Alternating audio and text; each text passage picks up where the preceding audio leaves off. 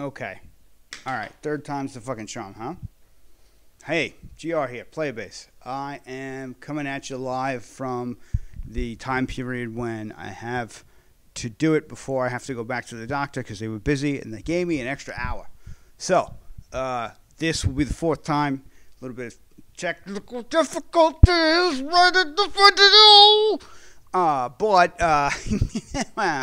let's get back to parity of analogy, shall we? For 3CSD, 300 seconds daily of ludological analysis and ponderings in vlog form from GR Playbase. The thing about parity of analogy is that it creates suspension of disbelief. How does it do this? It does it. First of all, what is parity of analogy? Every game is an abstraction of something that you experience and relate to, either directly or indirectly. And the degree to which it is abstracted is really the degree to which we consider something a strategy game. And the degree to which the relationship between the choices that you have there is the degree to which we think it is a tactical game. And the degree to which the granularity and real-time linear aspect of the way that things play out is done is the degree to which we think of it as like a role-playing or a first-person game.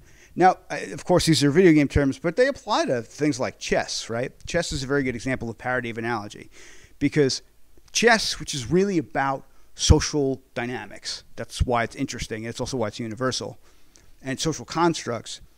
The abstraction of social power and social interrelationship and support and danger, which is what all that's about, is abstracted more or less uniformly, and to being honest, quite highly abstracted, in the game, and the relationship between the pieces is abstracted consistently.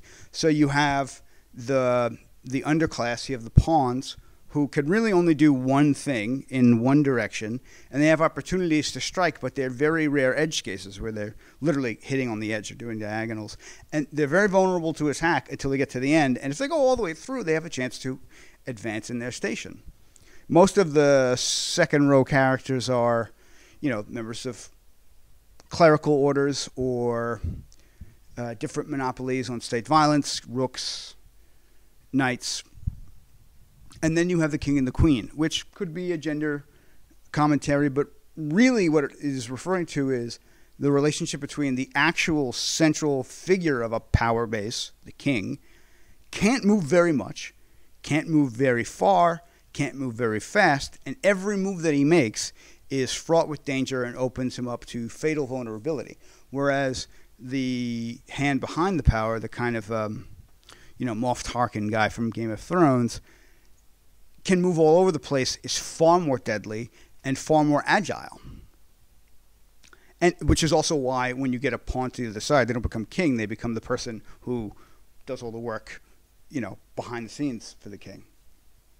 So this is worthwhile, even just as a casual player, to understand, because it gives you the ability to articulate what it is that you're liking or disliking about a game, and really how you feel about something. It empowers your voice to have a quality of direction and clarity, right? So, one of the issues, like in D&D, for instance, house ruling. This is about parity of analogy, and in a previous video, I mentioned how my house rule was when I was a player. It was always that. And I never actually even used it. It was just a real issue for me because that dexterity and strength are not... Dexterity is not how you use a bow, and strength is not how you use a sword. In fact, the raw strength you need to even to pull a bow and fire it correctly is how you classify them.